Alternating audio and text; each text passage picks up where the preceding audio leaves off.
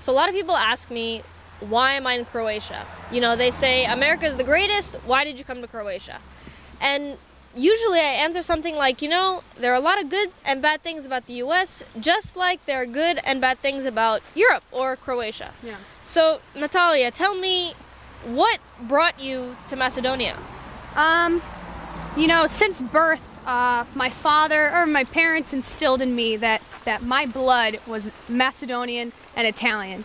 And slowly it took one family member at a time to move back. It started with my brothers going to college in Skopje, and 1 year turned to 2 years, 2 years turned to, they got their masters, now they have a good job. And then my father got a job as a minister for foreign investment. And just That's really cool. Yeah, one by one, we're all back. What has kept you here? Have you thought about going back to the US? I honestly have not, and if I never move back, I think I'll be okay. I like the lifestyle here, and maybe it's an adventure. Just like you said, everyone here wants to go to the States, but I feel like everyone in the States wants to see Europe. It's just, you know, I guess you want to change, I guess. A little bit of both. Yeah, yeah. So what are some of the bad things in the US? It's hard for me to explain to people, like, what could possibly be bad over there, right? Well, because they just see the movies, and everything is great in the movies. For example, when you see a nice lawyer in the movies, they don't realize to become a lawyer, you have to kill yourself in school, you have to get in thousands and thousands of dollars of debt, and then you have to work your ass off. How many hours a week? 60, 70, 80? Yeah. They don't realize that part of it. They can't get coffee breaks every time. America's actually really, really expensive. And that too, and that's another thing I don't think they take into account of.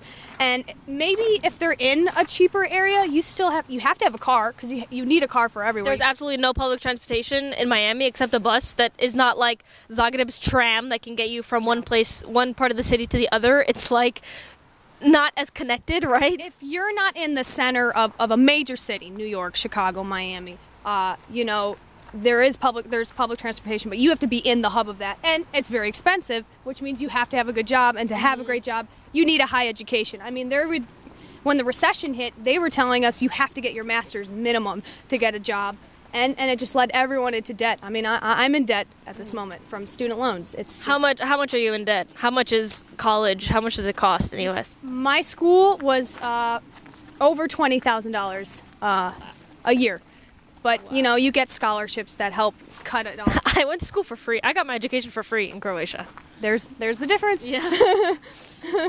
So, yeah, but then there are also good things in the U.S., right? So it's very convenient in the U.S. Everything's open 24 hours. There's everything. For food, from restaurants to, you know, I mean, think of the cereal aisle back home. I mean, there was 100 cereals. Here, you might just have 15. You know, you pick and choose. True. But what are some of the really good things here then that, you know, really just, what would be hard, if you left now, what would you miss? What would be hard for you to leave in Macedonia or in Europe? The relaxation of it. You know, people aren't as stressed as back home, because everyone back home literally are workaholics, and they take work to bed. I mean, you see the movies, they got their tablets on in the bed.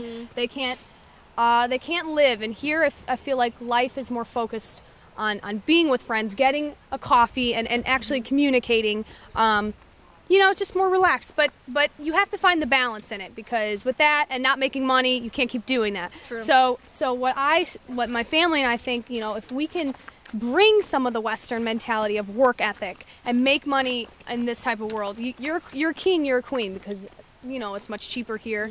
And King of the hill. Yes, literally. Just to let everyone out there know, you know, we're not the only ones. There are a lot of people that share this kind of mentality, and what would it matter if you live in America, or if you live in Macedonia, or if you live in Croatia if you're miserable.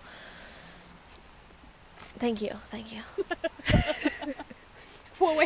Follow Hella Offsides. We have more videos to come, and share.